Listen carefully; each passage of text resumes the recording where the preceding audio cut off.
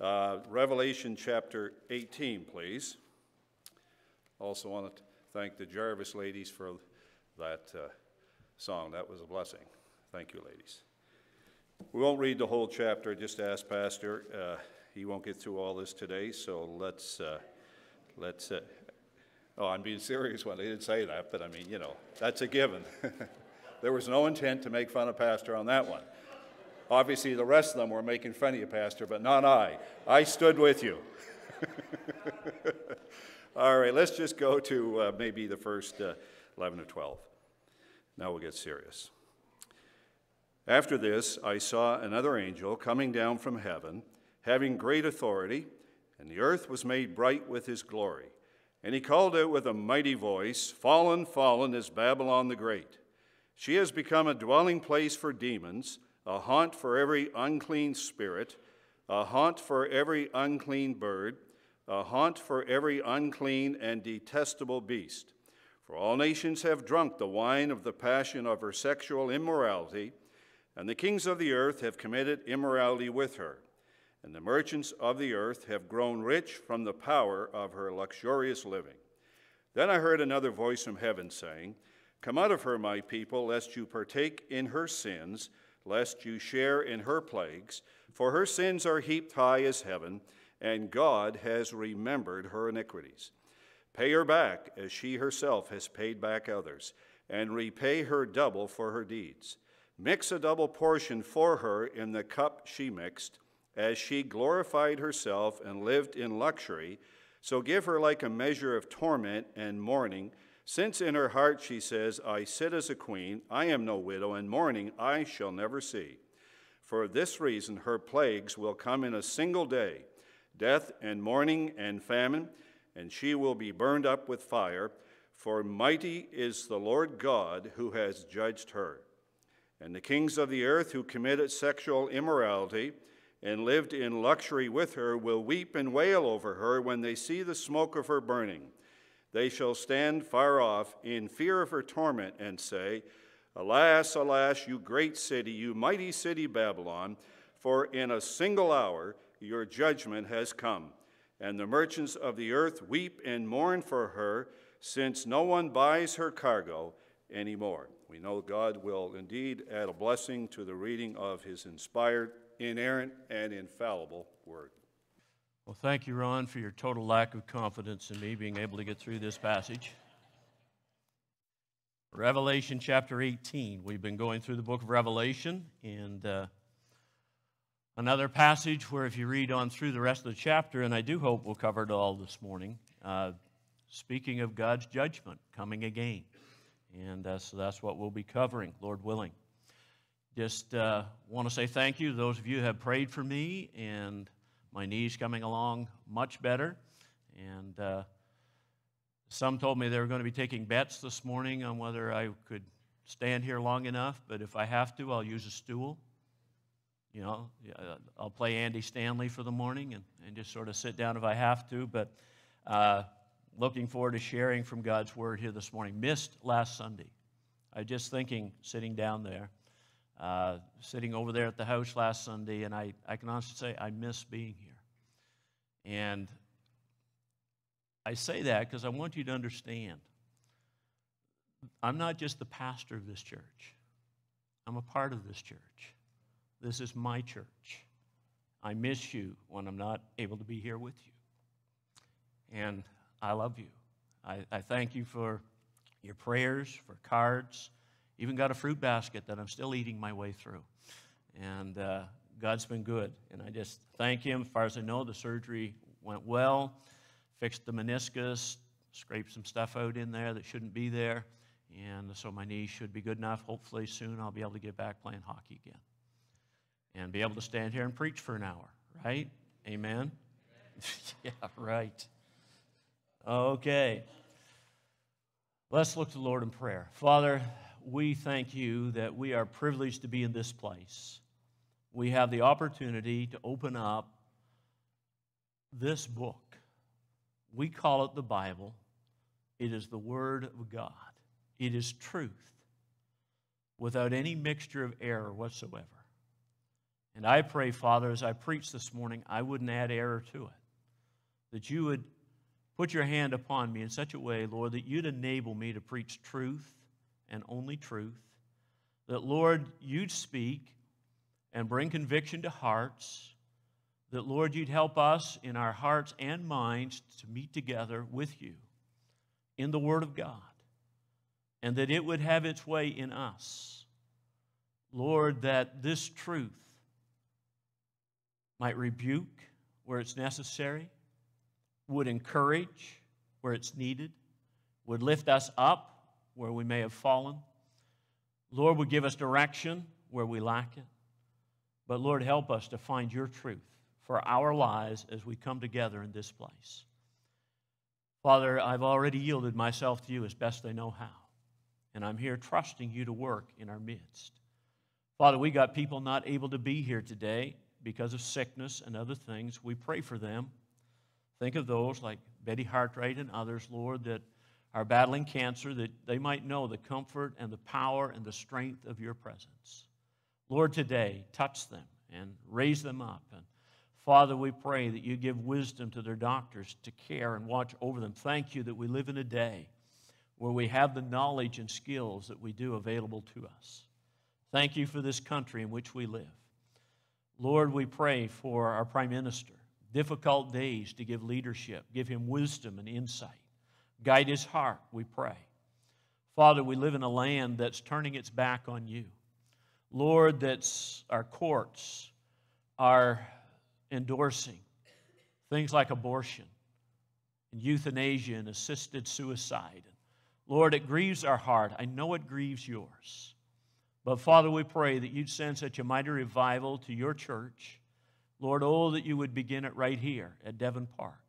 That it would sweep across this land and reverse the godless decisions that are being made and turn hearts back to the Lord Jesus, to the living God. Father, be with us now as we turn our attention to your truth. In Christ's name, amen.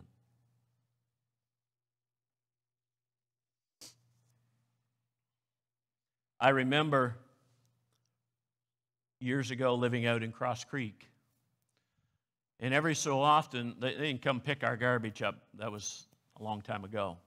You had to take your garbage to the local dump. And I remember going down to the dump, and there's a big ditch, and you just threw everything in there. And I don't know what, one day I just took special note what was there as I looked into that garbage dump. And you saw the usual things like, leftover scraps from food and that type of stuff, but there were bicycles and there were old television sets, and I don't remember everything that was there, but you can kind of guess, right, the kind of stuff that you would find there. And it sunk into my heart, as I hope it will yours, that everything you bought this last week, everything you got at Christmas, someday is going to be there. Isn't that encouraging? Everything that you worked so hard for all week long and blood, sweat, and tears is going to the garbage heap. Revelation chapter 18 is God bringing to an end the kingdom of Babylon. Chapter 17 that we saw a couple of weeks ago, first of all, introduced us to that beginning of that fall. We've seen it really beginning in chapter 6 through 18 into 19, describes that terrible tribulation period. We've looked at all the judgments that have fallen, the seal judgments and the trumpet judgments and the bowl judgments being poured out. And now we're seeing just some little more details that God wants to give us about the fall of Babylon. In chapter 17, we saw the fall of religious Babylon, that part of that empire was a very religious empire. And I don't know if you remember, but at the end of chapter 17, we saw that the political portion of that empire turned on the religious portion and literally did away with religion. Well, not totally, because there was one form of religion that was still there, and that was the religion of worship of Antichrist, where they worshiped him. And then as we move into chapter 18, I drew your attention to the garbage heap, and I hope your mind will stay there a little bit this morning, because we're going to see the end of commercial Babylon. The riches and the wealth part of that empire that enabled it to have the control over man that it had. And throughout history, there have been kingdoms of men, some of them petty, some of them great in men's eyes. Empires built by proud, generally arrogant, God-rejecting rebels that saw their empires as all that was important, and God had very little place in most of their hearts. That empire building began way back in Genesis chapter 11 and the Tower of Babel and the building of the kingdom of Nimrod, which was really the kingdom of Babylon that began. And we see that carried out through human history right up to our own day, where God-rejecting people are seeking a utopia without God, thinking that through science and their own ingenuities and abilities that we can take over control of our own destinies, that God will have no say, we'll do what we want, we'll make our rules, we'll make our laws, whether it's through the courts or the governments. And they're not kingdoms that are devoted to the sovereignty of God. They're kingdoms that are devoted to the sovereignty of man, where they think they are sovereign and in control. What they're going to find out as we read here in Revelation chapter 18 is that God cannot be so easily dismissed. God cannot be so easily displaced and pushed aside. It's kind of interesting. There's so many scriptures, I can't share them all with you, but Acts chapter 14, verse 16 says that God permitted all the nations to go their own ways. He permitted it. He allowed them to do that. It says again in Psalm 2 about those nations that reared up against God. It says, the kings of the earth take their stand, and the rulers take counsel together against the Lord and against his anointed, saying, let us tear their fetters apart and cast away their cords from us. We don't want God's fetters. We don't want the Word of God because it puts barriers to our lives. It doesn't let us go to the places we want to go and do the things we want to do and act the way we want to act. So let's cast their cords from us.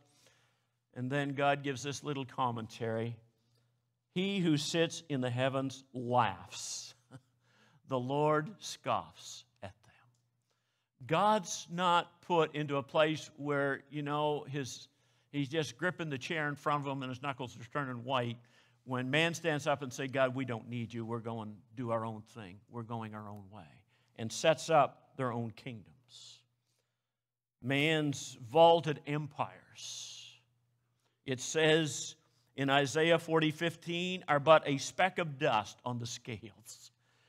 Compared to God and all of his power and all of his might and all of his glory, they're just a speck of dust.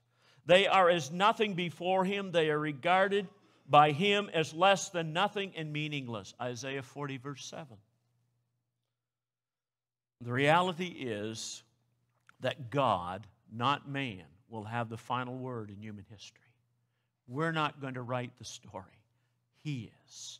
Revelation 18 just gives us another glimpse or picture of that, from the beginning of it to the very end of the judgment of God that falls upon man. David, writing in Psalm 9, says, he notes, the Lord has established his throne. Now listen to this, very interesting. He has established his throne for judgment. God set up his throne. I'm going to sit in judgment. It says he will judge the world in what? In righteousness. That's God. He's going to do that. He's going to accomplish that. Job says that those that reject God and blaspheme his holy name, Job declared that the wicked is reserved for the day of calamity. They will be led forth at the day of fury. We've been studying through, we've been learning about those days of calamity and fury that are coming upon the kingdom of Antichrist, the kingdom of Babel. when we read about Babylon in Revelation chapter 18, there's discussion about what is Babylon. Well, we know from chapter 17, Babylon is a false religious system. But it's even more than that. Babylon is a system, right, of governing and running things. It's a whole system of things. It's a system of commerce and politics. But it's also evidently a city. Now, there's different theologians. Some say, no, it's not a city. Some say it is. 5 times it calls it a city here. I'm going to take it that it's a city. A city that is the hub for commerce for all of the world, out of which Antichrist himself operates his kingdom. And the amazing thing of it is, with the outpouring of all these judgments and disasters that are taking place, the Antichrist must be a fairly incredible individual that he can build this vast empire and a wealthy, luxurious empire in the midst of those kind of days. It is easy to see how that people will be deceived to follow him, because he'll have what they're looking for. He's going to offer them, I'm going to bring about a utopia. I'm going to bring calm out of the storm. I'm going to look after you. I can make you wealthy. All you need to do is get the mark of the what? The beast. And then all will be well. Jesus told us way back in Matthew 13, and some of those parables that are there's 7 or 8 of them in Matthew chapter 13. He tells about the parable of the tares.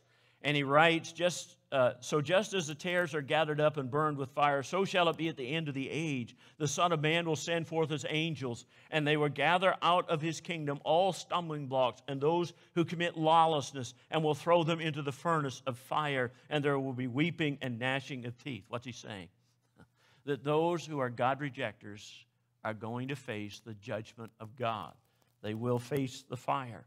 He tells another one of the parables there. He says the kingdom of heaven is like a dragnet that's cast into the sea and gathering fish of every kind. And when it was filled, they drew it up to the beach, and they sat down and gathered the good fish into containers, but the bad they threw away. So it will be at the end of the age. The angels will come forth and take out the wicked from among the righteous, and will throw them into the furnace of fire.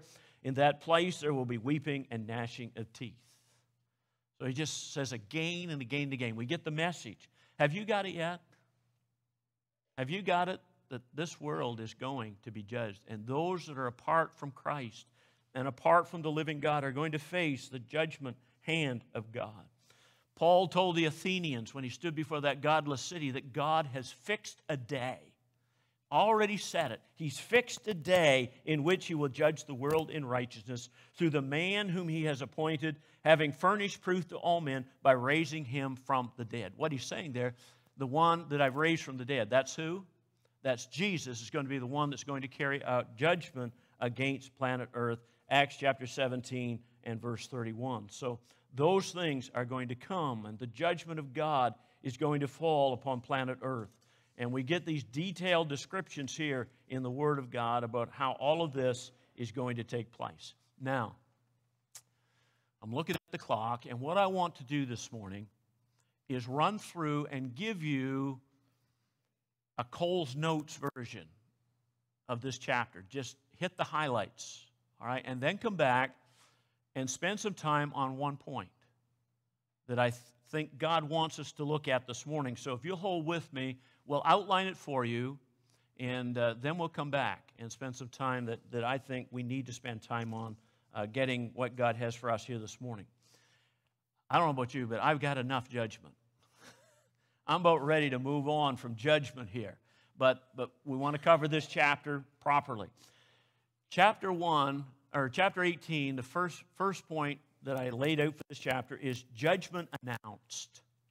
The judgment of God is announced, chapter 18, verses 1 through 3, where it says, after these things I saw another angel coming down from heaven. We've seen a lot of those, having great authority. So this angel has great power, great authority, and the earth was illuminated with his glory.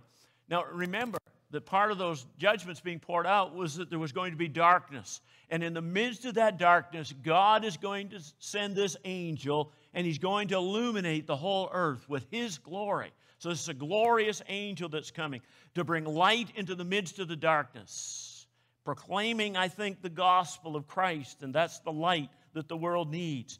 And it says here in verse 2, and he cried mightily with a loud voice. In other words, you can't miss this.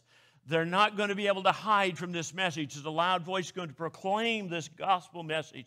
And they're also going to hear this, a message of judgment. For he says, Babylon, the great, is fallen, is fallen. It's stated twice to emphasize that it's going to be a complete failure and fall of the kingdom of Babylon. Why? Because it's become a dwelling place of demons, a prison for every foul spirit, and a cage for every unclean and hated bird. For all the nations have drunk of the wine of the wrath of her fornication. The kings of the earth have committed fornication with her. The merchants of the earth have become rich through the abundance of her luxury. And all he says there is that I'm sending this angel, great authority, sending light into a world of evil. Nobody's going to be able to ignore this. God's going to get the attention of all. And he's bringing judgment, and it's falling. Why? Well, because this city, this system of Babylon is so demonic and so satanic, and it's the place where all the demons of the earth, and there's been a lot. We've seen them unleashed in the book of Revelation. 200 million that were formerly bound have been let loose on the sixth trumpet, along with demons released from the abyss at the sounding of the fifth trumpet. And on we saw them being unleashed. It's going to be a world that's really, I don't think are aware of how much demonic activity there is even in our country. But this will be a day when demonic activity will go off the scale, off the charts, if you will, because God, so to speak, is going to gather all the rotten eggs into one basket and bring them to this place for judgment. They're unclean and hateful, some of the descriptions that are given of them, and just the uncleanness that they bring to the earth. They tell us it's a demonic city. It's a depraved city. They drunk of the wine of the passions of her immorality and just passionately pursued every evil desire that's on their hearts, unrestricted. I believe that the presence of the Spirit of God's been withdrawn, that's been holding it all back, and suddenly there's this flood tide of iniquity that just washes over humanity, and the immorality, physical immorality, sexual immorality, spiritual immorality will abound in these days, and they'll follow after every passion. And the merchants of the earth are highlighted here, the ones that deal with commerce and money, if you will. They are going to be involved with this satanic system of Antichrist and promote the sensuality, and part of it will be to make riches from it. And we'll see that brought out as you go through this particular chapter. So any semblance of self-control and restraint when it comes to sin and iniquity is cast aside. Can you imagine what kind of a world that will be? It almost seems like it today, and we know that yet it hasn't happened. Because the church is still here, the Spirit of God's still restraining and holding back. Imagine when that's lifted and mankind and all of its wickedness goes forth to sin his sin. The second thing I want you to note here is not only the judgment that's announced because of this materialistic and worldly and godless orgy that the world enters into, but he says there's a judgment that can be avoided. Look at it in verse 4 here. Verses 4 and 5 really cover it. This is the one we're going to come back to. He says, and I heard another voice from heaven saying, "Come out of her, my people, lest you share in her sins, and lest you receive of her plagues, for her sins have reached to heaven." Now, I want you to think about that little phrase, her sins have reached to heaven. When the original Tower of Babel was being built, the beginning of this false kingdom, they desired to build a tower that would what? Reach to heaven, and God put a stop to it. But for some reason, he's going to allow them to build a tower of sin that does reach to heaven. But when it reaches to heaven, notice what happens. Her sins have reached to heaven, and God has remembered her iniquities. God what? He remembers. He doesn't forget iniquity. The only way he forgets iniquity when it's put under the blood of Jesus Christ. But we've already seen here, these are people that absolutely refuse to repent, will not change their hearts, will not change their minds, pursue iniquity, chase after it, and God says, I'm going to remember.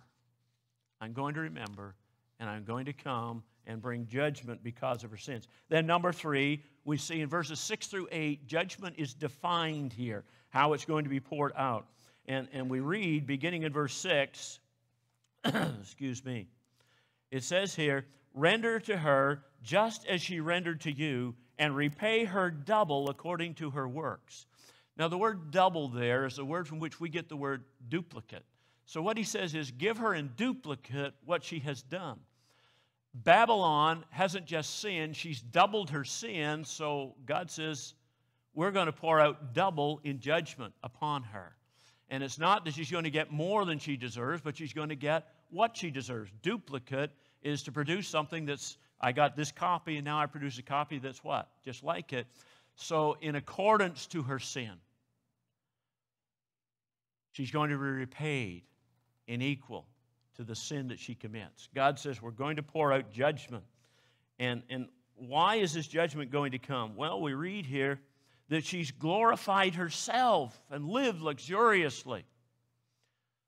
Do you know that God says this? I will not share my glory with another. And one of the great reasons that God's going to judge this system is because Antichrist has risen up and he's been worshiped as God. He's forced people to follow him and worship him and take the glory that belongs to who alone? To Christ alone. But I just want to say quickly here that you and I need to be very careful that we aren't seeking glory from men either. Because all glory belongs to who? Belongs to Jesus and Jesus alone. Not to me as your pastor, not to Micah as your youth pastor, not to the Pope, not to anybody else. All glory belongs to God and God alone. And he's the one that and God says, listen, for your sins, what you have sinned, you will be paid back for that sin. Because you lived sensuously. You lived immorally. You lived unrighteously in your heart. Because she lifted herself up in her self-sufficiency. She says here that I sit as queen. I'm queen of heaven. I'm not going to be a widow. I won't ever see mourning. Why? Because I'm in charge. I'm in control here. What she's really saying is, I'm God. And it kind of reminded me of what Satan did as a serpent in the garden when he came to Eve and says, listen, Eve, if you'll do this, you'll be as what? You'll be as God. This creature raises up and says, yeah. And the people that follow him will have that same attitude, that same sinful, wicked attitude. I'm God. I'm the master of my own fate. I'm in charge. I'm in control. I wonder how many of you think I'm in control of my life. You might be like the rich farmer of Luke chapter 12 that thought he was in control. Eat, drink, and be merry. Why? Because you got much good stored up for the future. I'm in control of the future. And all of a sudden, in one night, snap, it's gone. You're sitting here this morning with some feeling in your heart, I'm God, I'm in charge of my own life. God's got a message for you. You're not, and your kingdom's coming down. There's going to be a crash that's going to take place. We had a sheet of paper with me. I must have set it aside and lost it. You'll be glad. The message will be shorter. I was doing some reading about finances and where they think the trends are going today. And a lot of the experts that are out there writing books about it right now are saying there's a crash coming that's going to make the crash of 1929 look like a pimple. That one book I was reading about, it says it's going to be a 25-year crash.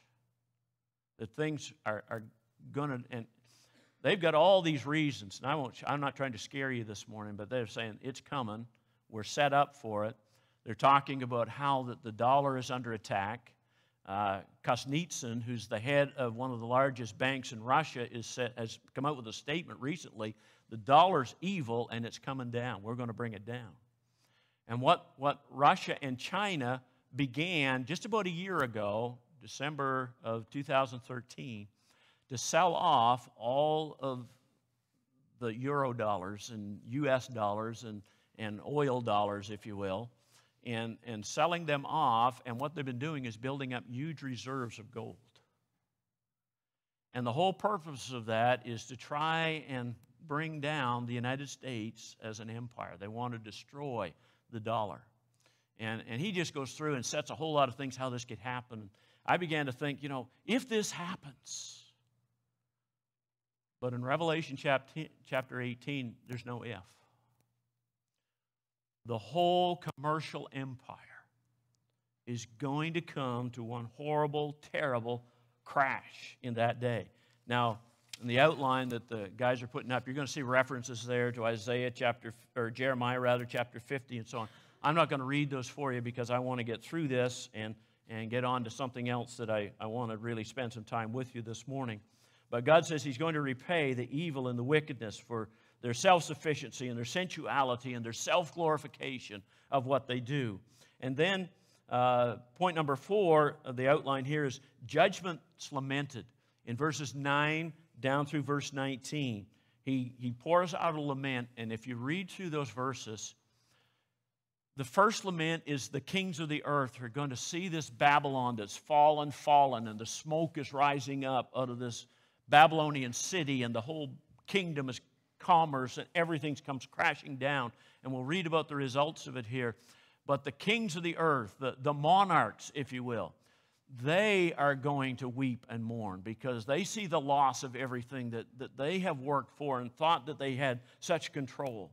And then you're going to read, it's going to say the merchants of the earth. So it's not just the monarchs, but the merchants are going to weep and mourn over her because no one buys their cargoes anymore. They're gold and silver and precious things. Nobody's got any money for it. Nobody's got anything to be able to purchase with. It's all come crashing down. The economy has totally, absolutely collapsed. As a matter of fact, let's just read here for a moment. Verse 11, if you will.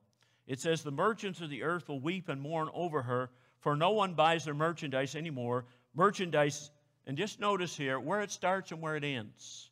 Merchandise of gold and silver, precious stones and pearls, fine linen and purple, silk and scarlet, every kind of citron wood, every kind of object of ivory, every kind of object of the most precious wood, bronze, iron, and marble, and cinnamon and incense, fragrant oil and frankincense, wine and oil, fine flour and wheat, cattle and sheep, horses and chariots and bodies and souls of men. I just thought it was very instructive that he begins with gold and he ends with what? With men. And this is a kingdom that's built upon gold and all the other things that people value and part of the luxurious lives that they were living in this day and the city of Babylon was part of and all of that. And it talks about bodies there, can be translated slaves, and then the souls of men. Trafficking in the souls of men. Do we have any problem with trafficking with men today? Even our own country is looking to legalize prostitution. There's the sex trade and trafficking in souls, and in Africa, Boko Haram and those groups and so on are going in and taking women out of whole villages and putting them into bondage and slavery. Gold to men. What's at the top? Gold. What's at the bottom? We live in a world where the lives of men really don't have a whole lot of value anymore, do they? We've devalued it through the teaching of evolution and everything else in our society. And the thing that men are lusting after and longing for is gold and riches and all that it buys and all that it provides. And by the way, there's about 28 different items listed there. And God says it's all going to go. Babylon, the great, is fallen, is fallen. The economy will collapse, will fall apart. All of it will be destroyed. And we just read here the catalog of the opulence and the luxuriousness and the vanity of it all. Look at verse 14. It says here, the fruit that your soul longed for has what? Everything you longed for, desired, has gone from you. It's all going to be taken away. If that's what you live for, if that's what your life is about, it's fleeting. It's going to run away on you. And all the things which are rich and splendid have gone from you, and you shall find them no more. How many of you love the no mores of Scripture? When we read about heaven, we love the no mores. No more sin, no more, no more, no more, right? I want you to know that on the other side, there's some no mores as well. He says here, there will be no more at all. The merchants of these things who became rich by her will stand at a distance for fear of her torment, weeping and wailing and saying, Alas, alas, that great city that was clothed in fine linen, purple and scarlet, and adorned with gold and precious stones and pearls. For in 1 hour such great riches come to, what is it? Nothing at all. And they cried out when they saw her smoke rising. Just jump down to verse 20 for a moment. We see judgment enjoyed. I'm not going to spend time on this, but it says, Rejoice over her, O heaven, and you holy apostles and prophets, for God has avenged you on her. Those that were under the altar, I think it was in chapter 6, that were crying out, how long, how long? It's going to be answered. God says, now. The judgment of God falls upon this evil, vile, wicked kingdom that's come. In verses 21 through 23a, he talks about the judgment that's completed. A strong angel is going to step up, and he gives a picture here of taking a millstone and casting it into the sea, and it's obviously going to what? Sink to the bottom. So that's the kingdom of Antichrist. Babylon will be cast down, never to rise again. And he goes on and talks about the no mores of this kingdom here. Beginning in verse 21, so then the mighty angel took up a stone like a great millstone and threw it into the sea, saying, Thus with violence the great city Babylon shall be thrown down and shall not be found anymore. No more Babylon. So that's the first no more. The sound of harpists, musics, flutists, and trumpeters shall not be. The leisure goes. The enjoyable things of life are gone. No more, he says, shall be heard in you. No more. No craftsmen. No more craftsmen. Any craft shall be found in you anymore. He talks about millstones. No manufacturing. None of this will be going on. It's brought to a standstill. The light of a lamp shall not shine in you anymore. No more light. The voice of the bridegroom and the bride shall not be heard in you anymore. No more of the natural relationships that we have of getting married and having families. It's coming to a no more because of this.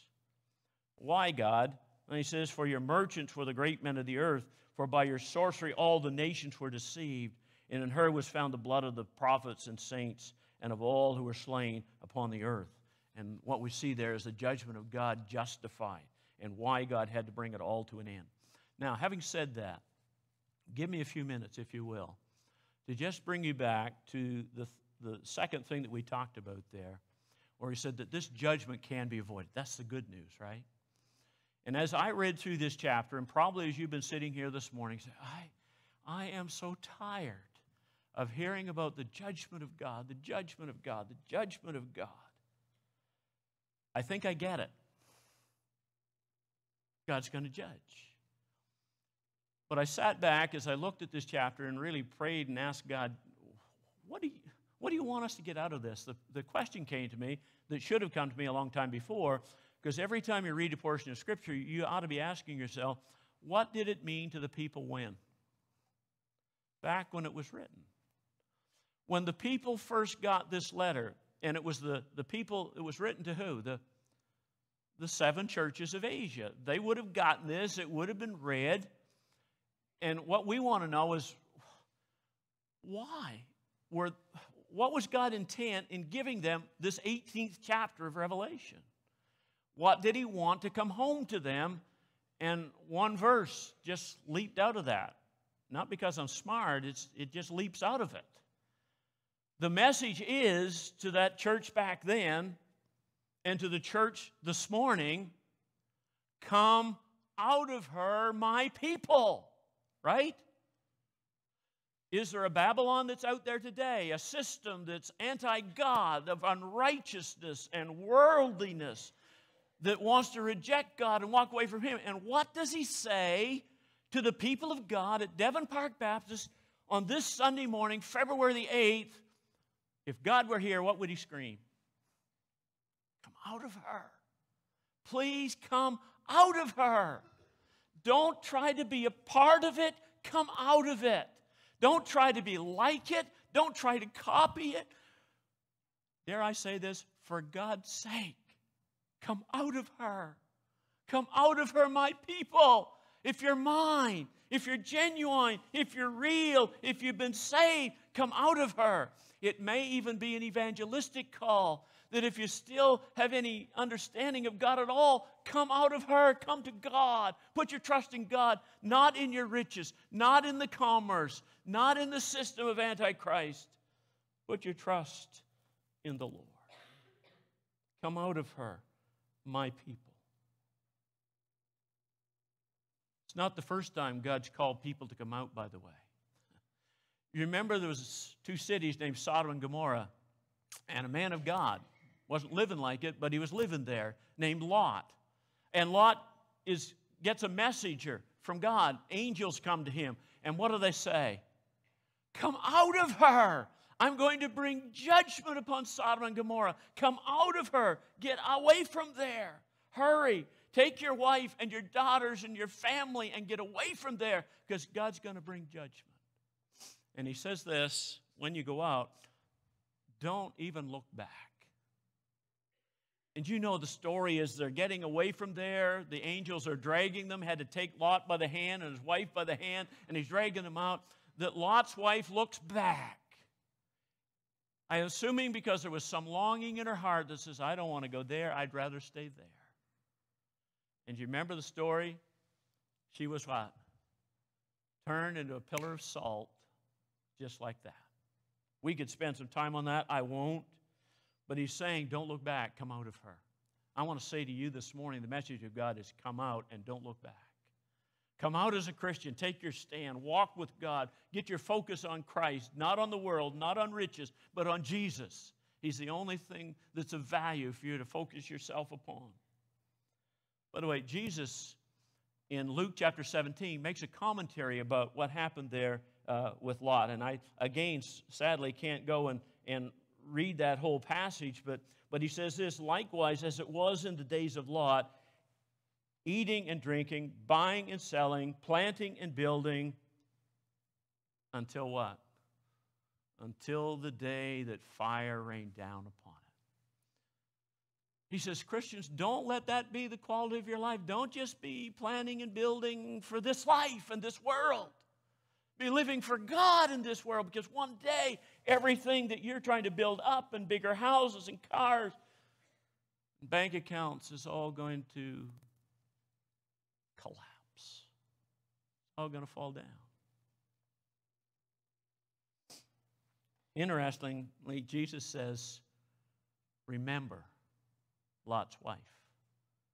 Christian, this morning, remember Lot's wife. Don't be looking back at what the world has to offer. Run. Run. Run to God. Run to Jesus. Walk in the Spirit, and you will not fulfill the lusts of the flesh. The Scriptures exhort us.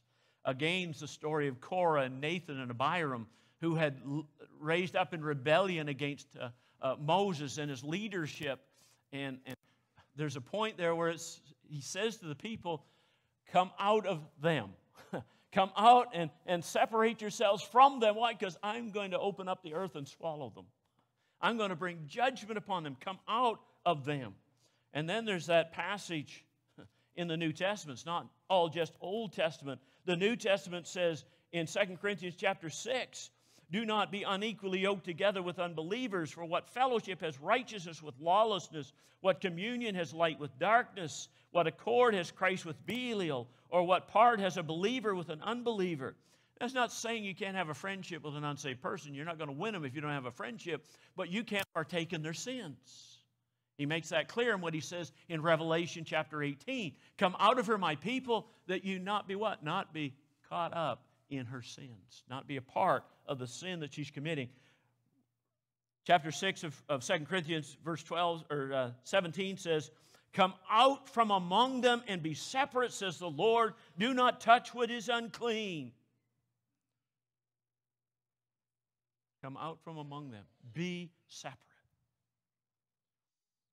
I read something, a church looking for a pastor sent me a while back, not all that long ago.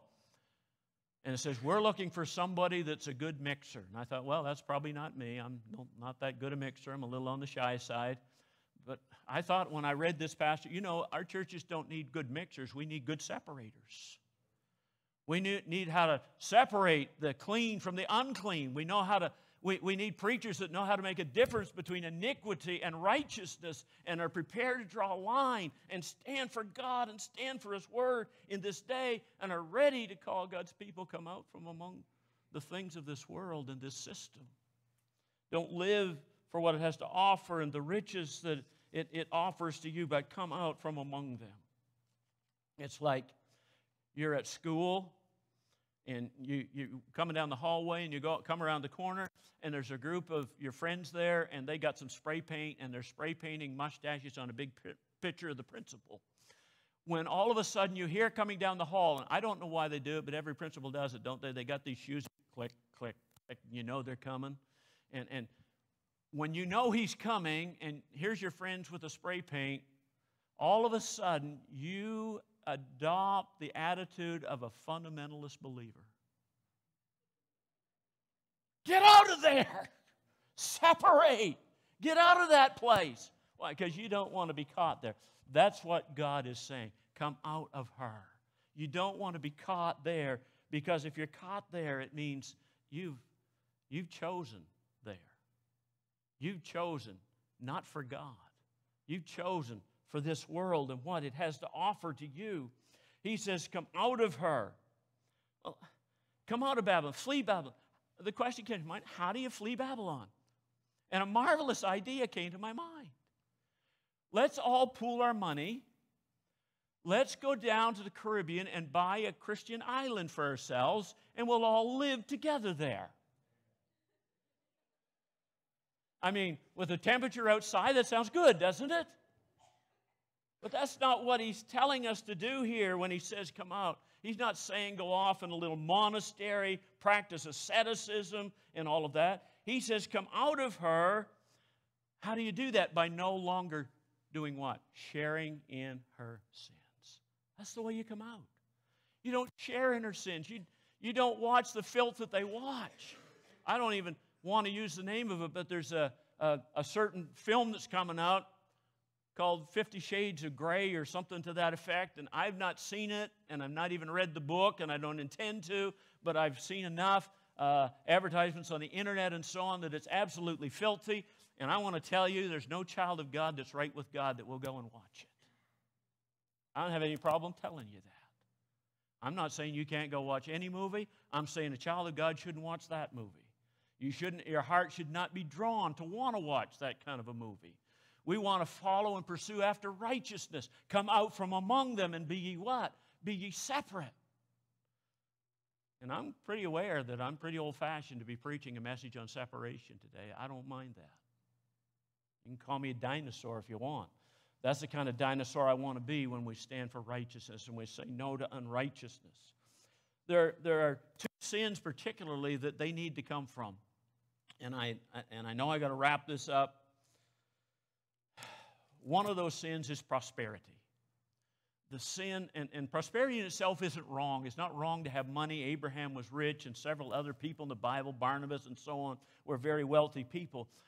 But it's an aspect of worldliness, of seeking prosperity at any cost, of letting go of every value that you may have once held to in order to become prosperous. You'll steal and cheat and get involved in gambling and drugs or anything else. By the way, we're going to see that in that kingdom of Antichrist. He talks about there at the end of chapter 18 about sorcery. The word sorcery is pharmakia, from which we get pharmaceuticals, which is drugs. And a big part of his kingdom and control over people, I believe, will be from the drug industry that they'll be making millions and billions of dollars upon at that time for the kingdom of Antichrist. What's he say? Come out of her. The idea of prosperity is that we begin to put our trust in the prosperity instead of putting our trust in God. We begin to make compromises. It says the kings of the earth partook in the fornications and the adulteries and the whoredoms of this kingdom. And he says, come out from among her. The sad fact is, it's hard to distinguish a lot of times Christians from the non-Christians because the immorality, sexually and otherwise, is so crept into the church today. And we're not standing for righteousness, and we're not standing for purity of heart. What does he say? Come out of her. Come out of her. Be clean, be pure, be holy. You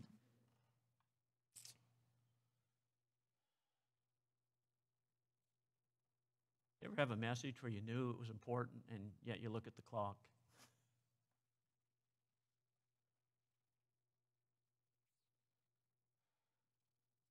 I wonder how much we've gotten caught up as Christians in the pursuit of prosperity and where we dip our sails in order to have prosperity. Because we want things. We want that Martha Stewart house. We want the things to enjoy and live what? Luxuriously. If God came along and dropped a few $100s into your life this week, if he did that to me, I sat in my office and thought about that. What would be my first thought?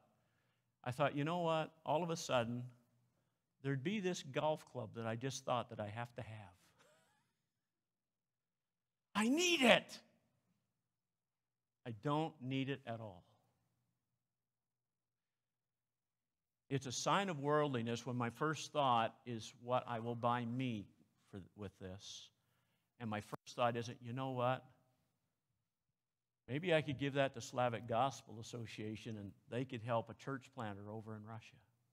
Or I could send this through Partners International and help some church planter in India, in Calcutta, or in that area, right?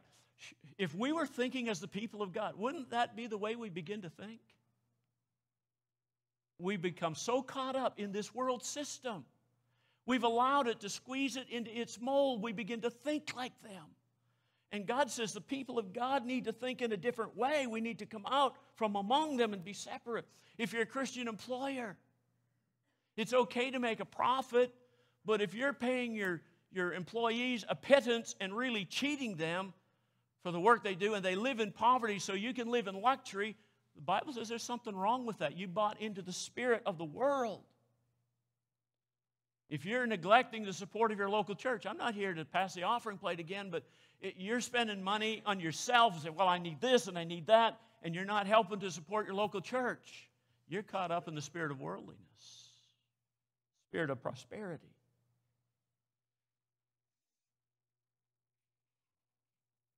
I was going to say some things about gambling and the lottery. I'll skip on that. I want to get done.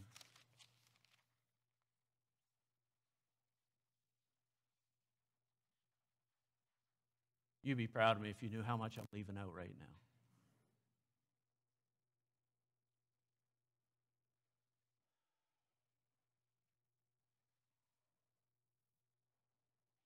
Come out. Come out of her, my people. Jesus said, my sheep hear my voice, and they follow me. What I want to ask you to do this morning is look down into your life and ask yourself, where has worldliness crept into my life? Where have I dipped my sails? Where have I allowed myself to drift into areas that I know I shouldn't be a part of? Where am I allowing money and other things to influence me? Maybe to cheat on my income tax or do other things so I can have this or that. We've allowed worldliness to creep in. I love what John Wesley said. John Wesley said, the danger for the Christian is that he develops a good work ethic, because the Bible teaches you ought to be a good worker, and if he develops a good work ethic, he's probably going to prosper, and then when he prospers, it will take his heart away from God. We live in a prosperous country. We're prosperous people. Where have we let prosperity draw our hearts away from our God? To focus our attention on ourselves so that we seek to live in luxury, well, we know there are those that don't have enough. And we're content with that. It doesn't even bother our hearts any longer. Book of Revelation presents two masters. One's a beast, the other's the lamb. Whose voice you listening to? Who are you going to follow? There are two cities. There's the Babylon, the kingdom of Antichrist, or there's the New Jerusalem. Which city are you pursuing? Abraham, the Bible says, was seeking a city whose builder and maker was God. Are you seeking that city? Is that your goal in life? Which one are you living for? What he says here in this book is leave this master to pursue this master. Leave this city so that one day you can enjoy this city in your heart and your life. Leave the fleeting and fleeing pleasures of sin and worldliness for the lasting joy of following after the Lord Jesus Christ.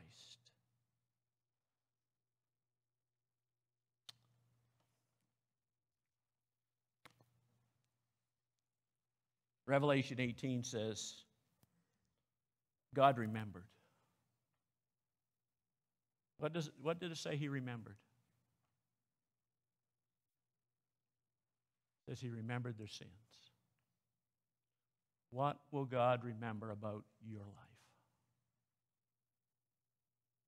Hope it's not your sins. The good news, if you're here and there's sins in your life, you can bring them to Jesus and put them under the blood, and you can be what? You can be forgiven. My sheep hear my voice. Did you hear his voice this morning? Did some things come to your mind? I hope they did. I pray they did. If I'd had time, I'd have been even more explicit, and I'm pretty sure he would have. But sometimes the Spirit of God needs to do what the preacher can't do, right? Let God search your heart. Let God search your heart. Some of you may need to come and just kneel here at the altar this morning. The praise team is going to come and close very quickly for us. Go ahead and come. But if God's spoken to your heart this morning,